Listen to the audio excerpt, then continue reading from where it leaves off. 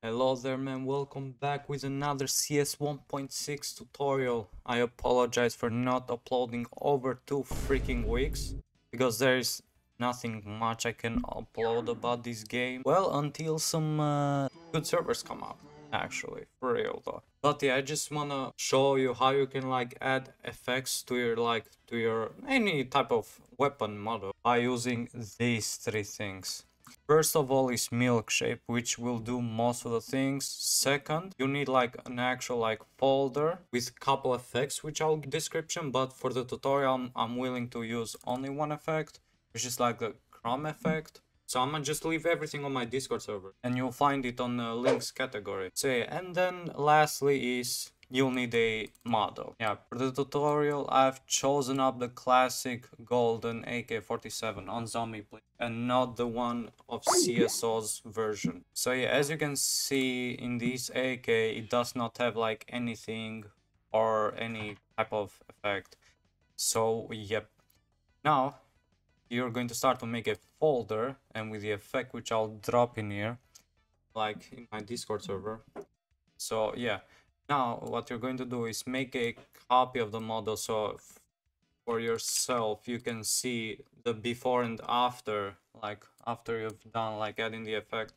So yeah, this is the before, and this is going to be the future model, the weapons, right? So now we're going to open up milkshake. Also, by the way, the registration code about milkshake, I'll leave everything on my Discord. Right, so first, since we have added the AK model in here, inside this folder, for example, I just call it decompiling, compiling models, and yeah, with the effect. Now I'm just going to go on tools. Like before, I used to go in on here and then use this decompiler, but I do not use none of these because this would fuck up your weapons, actually, your weapons view model. So what I recommend you to use is this one. Gratisos, I don't know whatever is named, Half-Life MDL decompiler version 1.2. So yeah, I just do this. And now it will ask you for the model file. So you're just going to click on here and you're just going to go to your just find where your folder is located. When you're going to work on the weapon, so I'll just double click on here and click OK after. Then it will say in the end done. So now, as you can see in this folder, we have a couple of things in here. And yeah, we have this QC file in here, which you're going to right click and open. You can choose with whatever app you want to open it, but for this case, I'm gonna use Notepad++ because I know Notepad++ is a lifesaver for me when it comes to scripting or doing whatever related to 1.6. But you can use the basic notepad as well if you don't mind. That's just like a preference, right? So now we're going to import the SMD. Now you're going to go file, import Half-Life SMD. Now in here you need to kind of be careful. You must search up for AK's model in here, the weapon part, because in here there are parts. You're not going to choose the animations, hand or anything.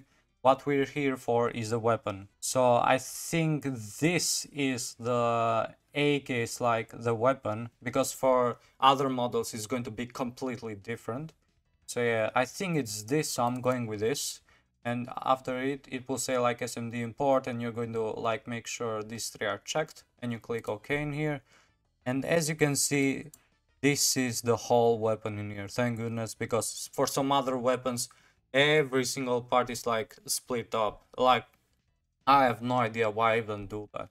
Alright, so after you're done importing the parts of your weapons, which you're going to edit for your model, you're going to go on materials in here, and as you can see, we have lots of BMPs in here listed, which we're going to replace them with the chrome effect, for example.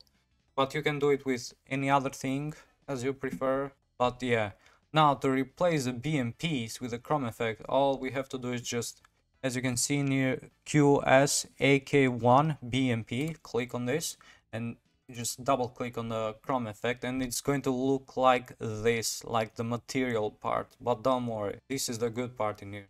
So yeah, as well, you can go on the other parts in here. Right, as you can see in the materials in here, I have changed every single like material part in here. So now we must export the SMD. Now we're going to go in here, file, export, Half-Life SMD, and you can name this to whatever you want. But for example, I'm just going to name it AK-47 underscore Chrome. Something like this. You can name it whatever you want. As I said, you click save on here, it's going to ask for reference sequence and the vertex, but just save it as reference. Right, we're done with this part, but now we're going to go to the file and edit the QC file of the weapon. Like each model, when you decompile, it will have like a QC file. So yeah, double click on your QC file. So yeah, you're going to add like the $sign body, then add this and studio, this part again, then just type your weapon's name in here, which we did like exporting the SMD. But for some other weapons, like with the other parts, just do it. When you export one part, do not like do it like body studio, like it's the same steps, but for example you can save like this, like 1 2, like I don't know, because there are going to be like lots of parts, because this shit is completely complicated for me. Might be for you as well. All right, when you're done adding the body and the studio part in here, click save and you can get off notepad. Now you go on tools, go on Half-Life, and now from here we can compile the model. So yeah, and when you click compile, it's going to ask about like the QC file in here. You just double click on it, and as you can see, it's completely done, not a single error. But for some models it might have errors, so yeah, it kind of sucks, I know that. But yeah, okay, we're done with the milkshake. So now this is the before, like AK golden modeling. I'm just gonna like do it like this. Now this is the AK model which we did edit.